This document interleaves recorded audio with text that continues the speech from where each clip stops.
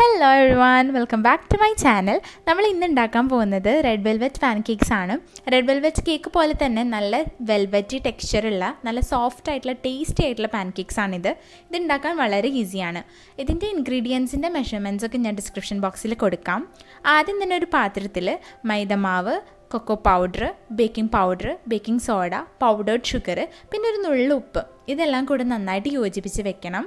Cocoa powder അരിച്ചെടുക്കുന്നത് നന്നായിരിക്കും, അപ്പോൾ ഇതിൽ ലംസ് ഒന്നും ഉണ്ടാവില്ല. അതിനുശേഷം ഒരു പാത്രത്തിൽ നമ്മൾ എടുത്ത് വെച്ചിട്ടുള്ള മോര്, 2 എഗ്ഗ്, പിന്നെ അതുപോലെ തന്നെ വാനില എസൻസും റെഡ് ഫുഡ് കളറും കൂടെ നന്നായിട്ട് യോജിപ്പിച്ച് വെക്കുക.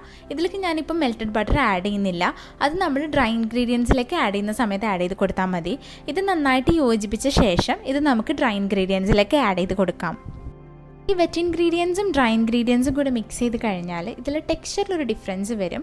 അത് നമ്മൾ വെൽവെറ്റ് കേക്ക്സ് ഉണ്ടാക്കുന്ന പോലെ തന്നെയാണ്. കൊക്കോ പൗഡറും ബേക്കിംഗ് സോഡയും മോരും തമ്മിൽ റിയാക്ട് ചെയ്യുമ്പോൾ വരുന്നതാണ്.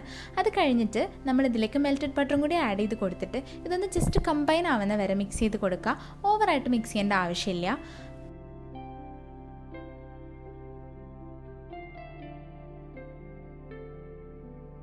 ഇനി പാൻ ചൂടായ ശേഷം മീഡിയം ടു ലോ ഫ്ലെയിമിൽ വേണം ഇത് കുക്ക് ചെയ്തെടുക്കാനായിട്ട്. ഇതിന് ടെക്സ്ചർ ഡിഫറൻസ് ഉള്ളത് കൊണ്ട് തന്നെ ഇത് ഒഴിച്ചു കഴിഞ്ഞാൽ നമ്മൾ ജെൻറ്റിലായിട്ട് എല്ലായിടത്തും ഒന്ന് സ്പ്രെഡ് ചെയ്ത് കൊടുക്കേണ്ടി വരും. മാത്രമല്ല ഇത് നമ്മൾ ലോ ഫ്ലെയിമിൽ തന്നെ കുക്ക് ചെയ്യണം, കാരണം ഇതിൻ്റെ വെൽവെറ്റി ടെക്സ്ചർ ആയതുകൊണ്ട് ഇത് പെട്ടെന്ന് ബേൺ ആവാനുള്ള ചാൻസ് ഉണ്ട്. ഇനി നമുക്കിതൊക്കെ ഓരോന്നോരോന്നായിട്ട് കുക്ക് ചെയ്തിട്ട് എടുക്കാം.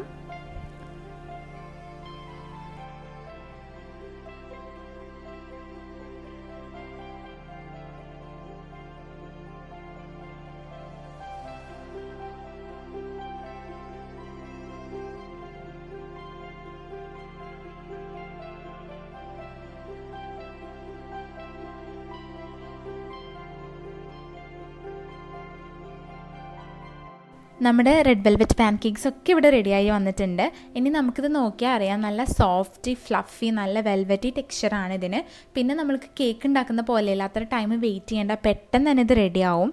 ഇനി ഞാൻ അതിന് ടോപ്പിംഗ് ആയിട്ട് യൂസ് ചെയ്യുന്നത് വിപ്പിംഗ് ക്രീമാണ്. ഞാൻ ജസ്റ്റ് കുറച്ച് വിപ്പിംഗ് ക്രീം എടുത്തിട്ട് അതിലേക്ക് കുറച്ച് വാനില എസൻസ് ജസ്റ്റ് ഒന്ന് മിക്സ് ചെയ്തിട്ട് എടുക്കുന്നുള്ളൂ. ഞാനത് ബീറ്റ് ചെയ്യുന്നില്ല. നിങ്ങൾക്ക് വിപ്ഡ് ക്രീമായിട്ട് യൂസ് ചെയ്യണമെന്നുണ്ടെങ്കിൽ കേക്കിൽ ആഡ് ചെയ്യുന്ന പോലെ ഇത് നന്നായിട്ട് വിപ്പ് ചെയ്തിട്ട് എടുക്കാവുന്നതാണ്.